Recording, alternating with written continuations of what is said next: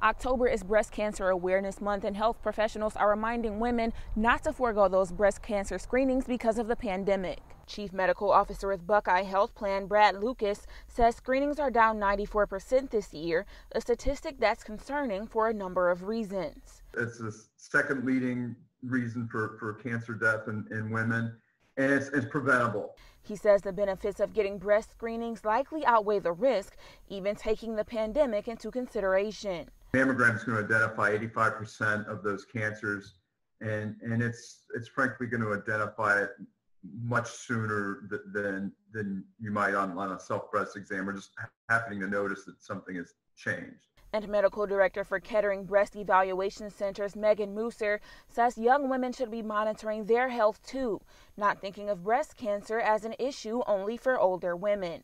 We really are trying to find women at a younger age and screen them in terms of their personal and family history to determine if they are higher risk of developing breast cancer, because those women really should start screening earlier than age 40. Both urge women experiencing any abnormalities in their skin or breast tissue not to delay seeing a doctor. The longer that we wait, the larger that the cancer can be.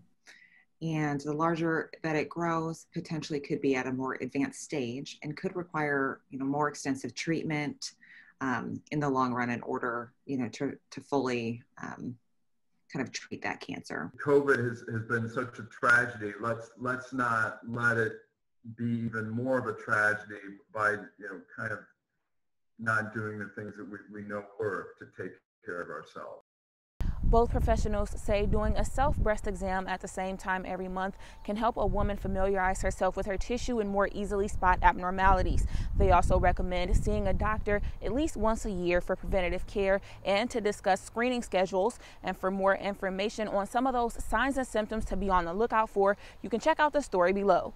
Lauren Mixon, 2 News, working for you.